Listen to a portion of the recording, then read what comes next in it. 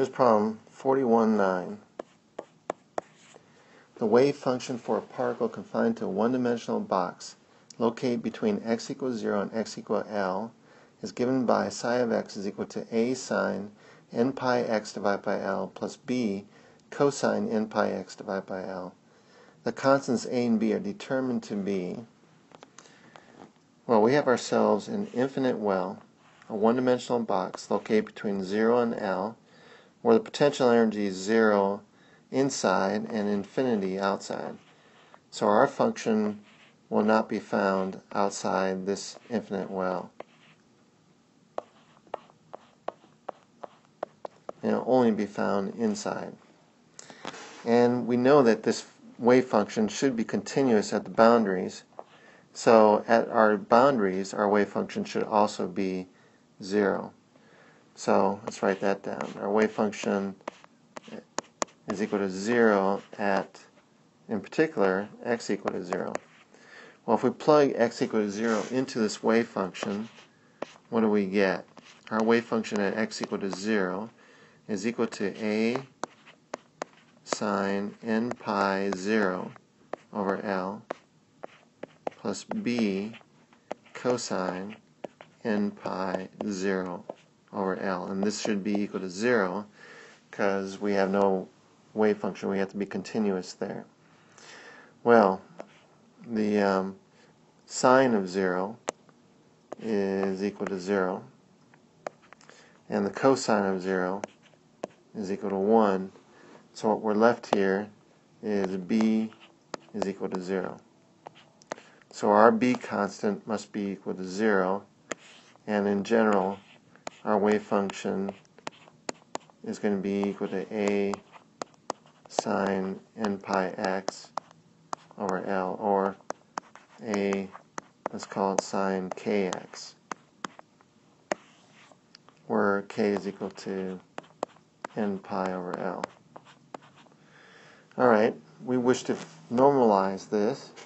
We know that the wave function has to be found somewhere between x equal negative infinity to infinity. And so that would be our wave function psi of x squared dx, and that should be equal to 1.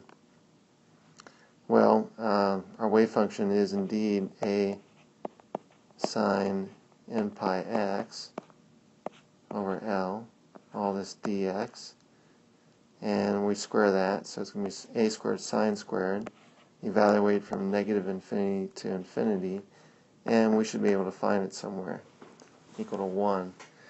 Well, let's take the a out of the integral, a squared out of the integral, and we know that the wave function is 0, where x is less than 0 and x is greater than L.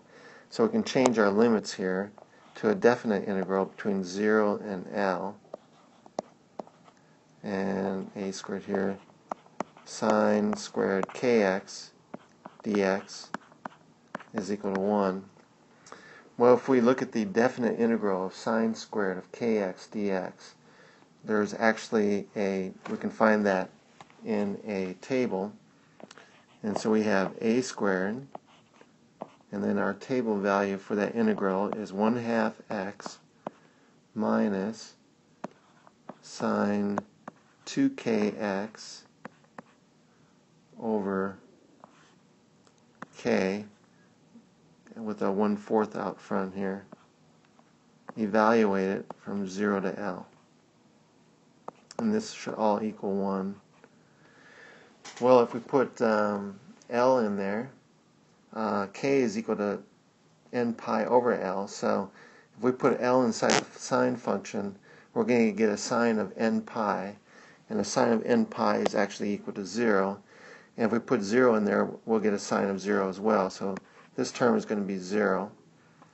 And so we're going to end up with a squared times 1/2 L equals 1. Or if I solve this for a, I'll get a squared is equal to 2 over L, or a is equal to 2 over L square root. So that is our constant a.